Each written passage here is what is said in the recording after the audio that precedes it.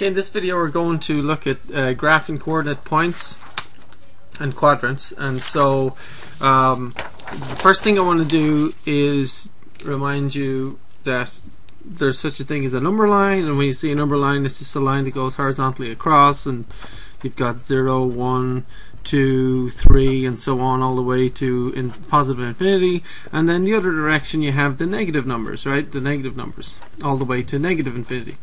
Now this number line is something we're familiar with.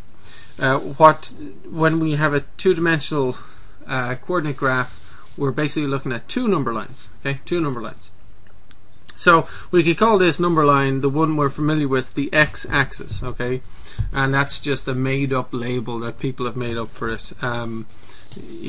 So basically this horizontal number line is the one you're familiar with. We'll call that the x-axis, okay? And 0 is here, and then you've got 1, 2, 3, 4, 5 and so on, and then the opposite direction you have -1, -2, -3, -4 and so on, right?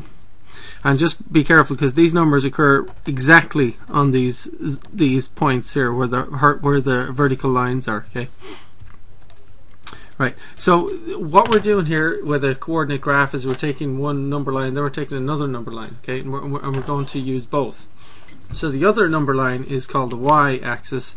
Again, that's just a label that people have made up for it. And the y-axis has 0 here, okay? And then as you go up, the numbers are positive. So it goes 0, 1, 2, 3, 4, and so on. And as you go down, the numbers are negative. -1, -2, -3, -4, and so on, okay? Right?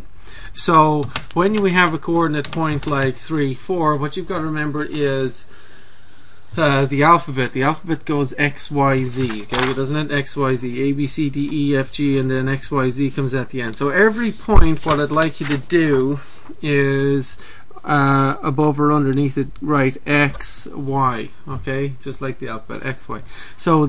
So 3 is the X value and 4 is the Y value, okay?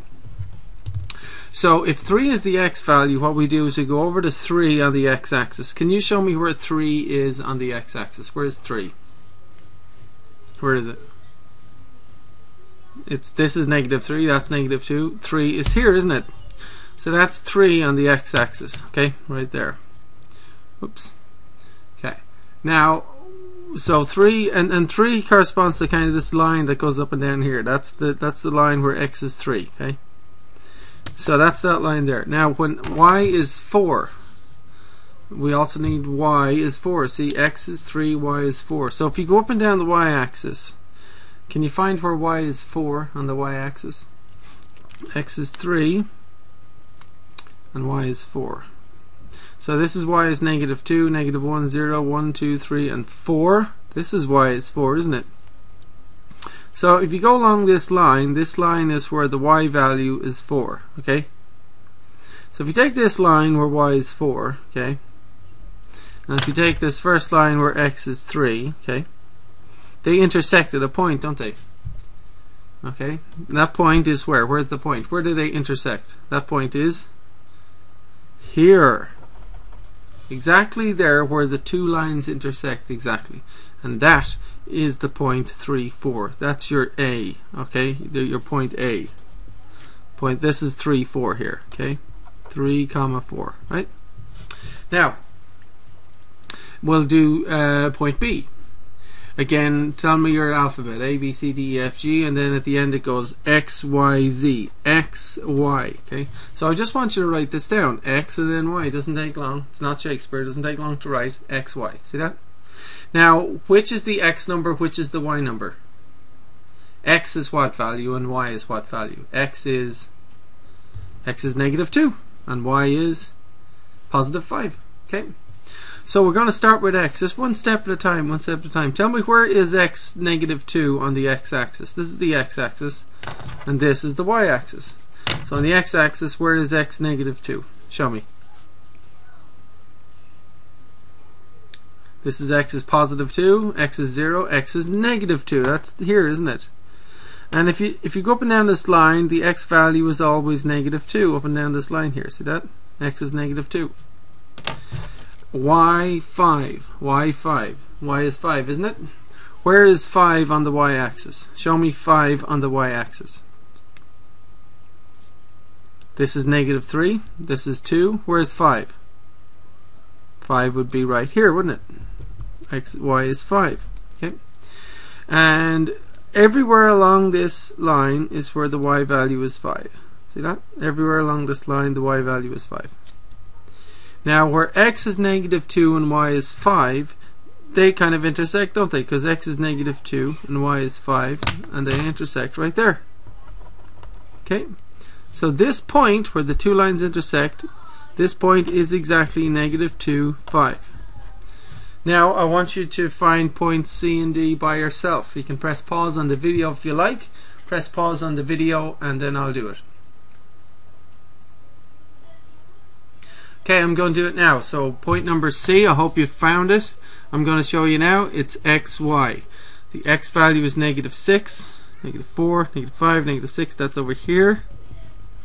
The y value is 3. Sorry, negative 3. That's down here. And negative 3, y is negative 3, and x is negative 6. They intersect right here, exactly where the two lines connect, and that is negative 6, negative 3. That's the point C. Okay. Now point D. Press pause and do D if you haven't done it yet. Press pause on the video. The pause button is in the bottom left of the screen. Okay, I'll do it now. I know my alphabet. It goes X, Y, Z, so I'm just going to write X here and Y here. That means the X value is 5, the Y value is negative 2. When X is 5 and Y is negative 2, X is 5, Y is negative 2, and that is exactly here at this point where X is 5 and Y is negative 2. Okay, now that's where the points are, and now we're going to state which quadrant each point is in. This is called quadrant number 1. This is called quadrant number 2. This is called quadrant number 3, and this is called quadrant number 4. Okay, quadrant, Q-U-A-D-R-A-N-T. Okay, so quadrant 1, 2, 3, 4. So this point is in quadrant 1, that's in quadrant 2, that's in quadrant 3, and that's in quadrant 4. The quadrants aren't used a whole lot, but plotting the points is used all the time. So that was the most important thing.